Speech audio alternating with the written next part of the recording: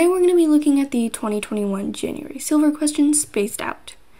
So in this question, Farmer John wants to take a picture of his cows, and there are a couple rules. So no two cows can be in the same cells, and in every subgrid of 2x2 cells, there must contain exactly 2 cows. So with 4 spots, there have to be exactly 2 cows. And what he wants to do is he wants to find the most amount of quote-unquote beauty in the picture. So if I place a cow in a location, the beauty is just going to be the number that we read in. So for today's question, I'm going to be using Java code that I took from a friend who would like to be credited as Bob the Builder, and we're going to take this code and look at the algorithm. So let's look at the algorithm for this question. So before we start doing this question, there's a key observation we need to make.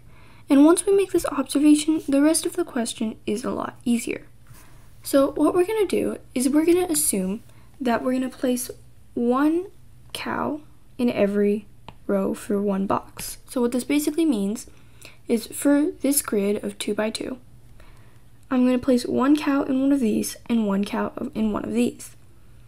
And so what I'm actually going to note is that if I make sure that I only place 1 cow in every row in this 2x2 box, when I expand it to an n by n square, we're going to realize that I'm basically going to place 1 cow in every other location. So for this row, I could either place it like this, so I'm going to place n over 2 cows, or I could place it like this, also n over 2 cows. And what this is basically going to do is we're going to simplify the question a lot. So right now we're locking it in place. We're making sure we only place 1 cow in this row and 1 cow in this row for every 2x2 box. And so what's going to happen is for every row, I'm basically going to choose whether the odds or the evens are greater. So what this means is for every n here, I have a number. So I'm just going to loop through this row, and then I'm going to have 2 values. We're going to call them A and B. And A is going to be the sum of all of the odd values, and then B is going to be the sum of all of the even values. And what we're going to do is for every row, we're going to find an A and a B, and we're going to find the maximum. So in this way, we're basically going to find a maximum value in every row. So say this one is 10, this one is 11, this one is 2, etc., etc. And then at the very end, we're going to basically add these values up to get our answer. And the reason we can do this is if I look at my 2x2 grid, since I need 1 in here and 1 in here, for every row, I'm either going to have odd or even. And so for every row, I'm going to basically be able to do something like this, where they're alternating like a checkerboard, or like this, where they're in the same value. And it doesn't really matter. So what I'm basically trying to say is if I lock it into place like this, then I know that every row is unrelated to any other row. So I could either have something like this, or I could have something like this, and it wouldn't really matter.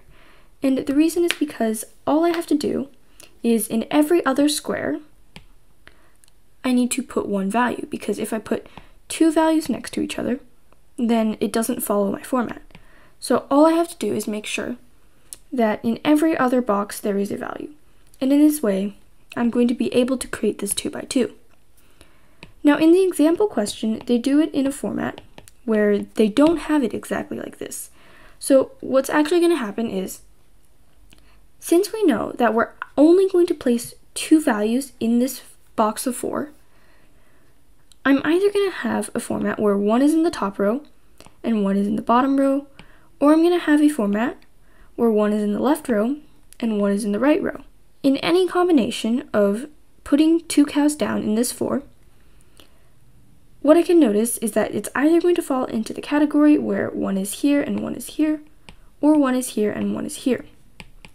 And so knowing this, all we're going to do is we're going to loop through the grid 2 times. And the first time we loop through, we're going to do it in the way that there are either odd or even values in every row, just like I just explained. And then we're going to do this and this, take the maximum, and then we'll do the same thing, do this and then do this, take the maximum, and we're going to add these maximums up together. or we're going to do it in the format of columns. So once I finish the rows, I've added all of these values together. I've gotten my maximum. Then I'm going to do the same thing, but I'm going to flip I and j. So I'm going to create a format where I have columns instead of rows. So I'm going to start here, and then I'm going to do every other, or every other, and then I'm going to do the same thing for every row. And then for every row, I'm going to have an A and B again, where I'm going to take the maximum of either this and this. Let's say I get 3 and then 4, dot, dot, dot. I'm going to add these together to get my second answer. And at the very end, I'm just going to take the maximum of these two.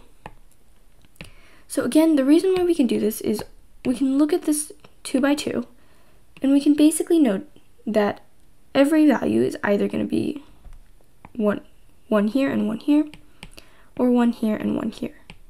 And all we're doing is we're taking in account both possibilities. So we're going to do one possibility where we alternate rows, and one possibility where we alternate columns. So if you don't understand, think about it for a couple minutes, because I'm going to move on to the code. So I've set up the code below. Again, credit to the code in the description. And what we're basically going to do is we're going to create an array that's just going to be our input. So I'm going to call this R.